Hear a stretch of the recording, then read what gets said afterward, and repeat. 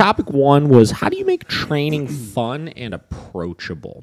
This is a pretty good question because as a dog trainer, it gets really easy to get into your head as far as, training doesn't have to be fun or approachable or anything like that, right? In the end of the day, we're training for functionality. We're training for real world. We're training for just a better behaved dog and a better relationship in life with the dog, right? Yeah.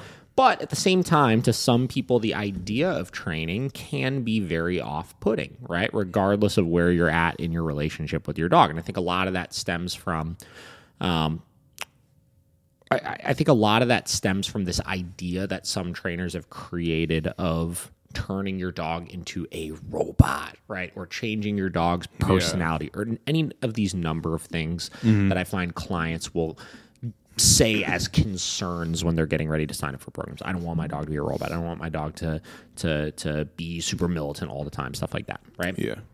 So I think our job is not necessarily how do we make it fun, but I think the correct word is the approachableness, right? How do we get people understanding that that's not the goal? Right.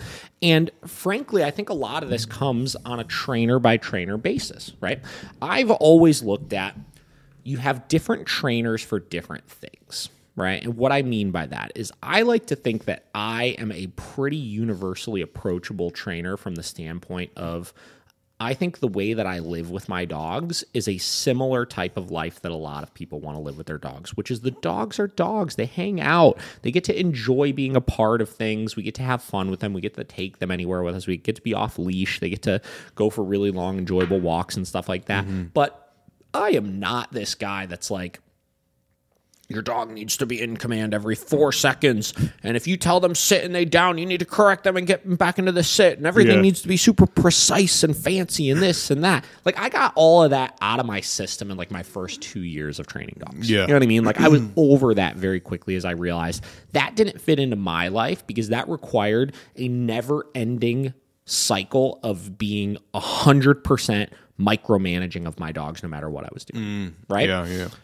On the contrary, you have some trainers out there that are like that. They preach that everything is precise, everything is fancy, everything is super militant, this, that. And I think there are some people that want that out of their dog. There are some people that adopt this mentality of like, I want to be managing my dog all the time. I want to be micromanaging them. I want to feel like they're super well-trained, and it's kind of like an ego-driven thing and stuff like that. Yeah. And there are some people that want that, but the problem is that type of trainer is not going to appeal to your general public, right? If anything, those are the types of trainers that are going to create this negative association with things, right? Then you have the complete opposite side of things, which we see primarily in the positive-only community, which is these trainers that are out there basically preaching we're only nice to our dogs ever, which, again, I get that's the fun and approachable mentality, right? But then you look at the real-life application of that, and what that looks like is hours and hours of work every single day. It involves making everything that you do with your dog kind of a production because there's so much prep work that goes into it and so much alertness that needs to go into it. And frankly, it's something that a lot of people get to initially because it's approachable, right? But once they're in it, they realize very quickly it's not what they actually want, right? So again, getting back to the question of how do we shift this? We shift this through managing, right? Or managing expectations with our clients. We shift this through creating a different image of what training looks like. We shift this by highlighting not the obedience and not all of the work and stuff that we're doing, but the freedoms that it allows our dogs to have.